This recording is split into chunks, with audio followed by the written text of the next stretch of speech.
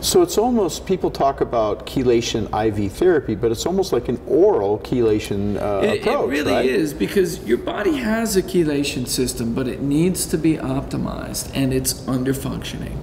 And so pulling all this down to the GI tract and grabbing it all is like an oral chelation, but it's stimulating your chelation system. So to maximize all of that, you need this happening at a GI level, this binding.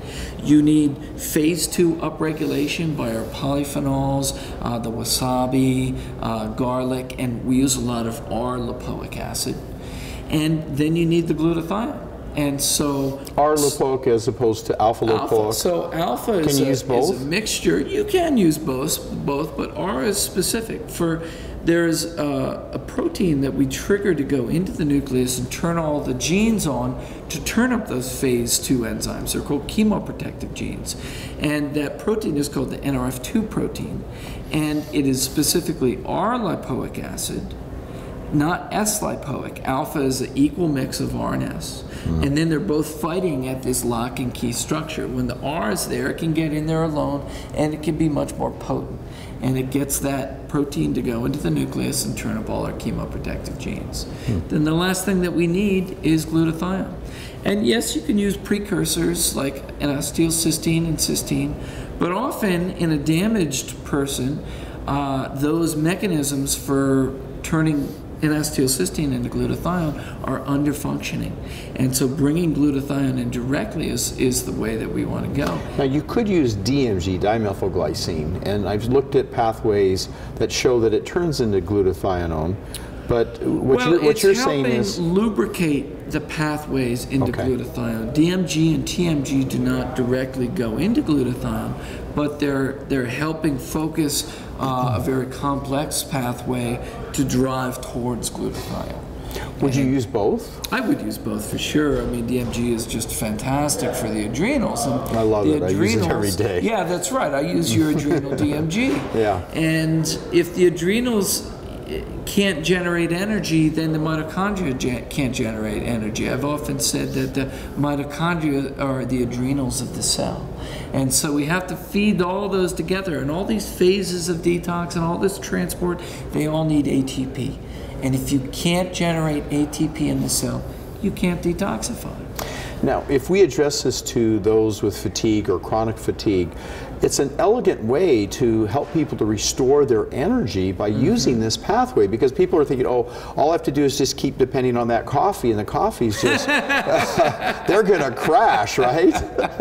And we know, boom, yeah, because their adrenals can't. And if they're using anabolic, you know, some even thyroid or testosterone, they sometimes can't tolerate that. Right. So if we go back and rebuild the adrenals and help with the DMG and help with the glutathione, now all of a sudden you're getting some nice natural energy. Oh yeah, yeah, and get those metals out of the kidneys, and the adrenals are going to bounce back for you. Yeah, and so it's the glutathione system upregulation is going to work on the mercury, the cadmium, and the arsenic. But you got to get the lead out too, and you got to get the lead especially out of the kidneys, and that's when we look to EDTA, a liposomal EDTA. And the liposomal EDTA has shown fantastic ability to get the lead levels up in the urine and bleed it all out of the kidneys. And you know, EDTA, you can use IV pushes. Those can be a little aggressive because you got to do a lot at once. Day-to-day therapies are better. The suppositories have shown good data, but if you can take it orally, that's a lot nicer than using a suppository. So give me an idea. You're a person who's measured to have high levels of metal, arsenic, lead, cadmium. I mean, unfortunately, we're exposed to so many toxins. Yeah. And then we have Fukushima with heavy particles coming in, cesium and radioactive iodine, and who knows what else amongst that spectrum. And you need the flushing happening, and you need great internal antioxidant defense, and that's at the core, it's the glutathione system, and it's upregulating all these chemoprotective genes. That's how you have the protection against this onslaught, because otherwise it just beats you down and it turns that system down even farther, and you become even more of an accumulator.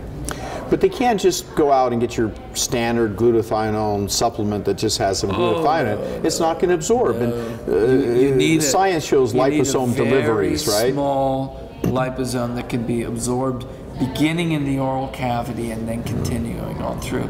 A lot of people are making liposomes, really, really big liposomes. They have no hope of getting past the lipases and the bile and getting intact. Now, often the guys who make the real big ones put so much phosphatidylcholine in that it disrupts the tight junctions in the GI tract and gets higher absorption, but maybe we don't want that in the GI tract. Maybe we're bringing in endotoxin and other problems in with the GI tract. I like my absorption from a controlled, very small liposome that can absorb right through the oral cavity. And that's what we do. 100 nanometer, intraorally absorbed liposomal glutathione. We do the lipoic acid that way. We do the methyl B12. You want to see uptake, I'll show you the data on the B12 intraoral uptake. Coming up immediately after it's in your mouth, the blood levels are rising. 500-point rises from 1,000 micrograms. Wonderful, wonderful stuff. Yeah, and since that's only in intraoral small liposomes. And we'd like to look under oxidative stress with microscopy, look at the shape, the quality of the cells. We can determine if the cells are absorbing the B12, the 5-methyl. Yeah, the 5-methyl tetrahydrofolate. Right. Metafolin. We use that now. Are you? And we have a beta product now. We're waiting to finish a patent on the delivery, but that's because it's very hard to have that stable in a solution. Right. So we found ourselves a way around that. I'll give you some later. Oh, it's just stellar.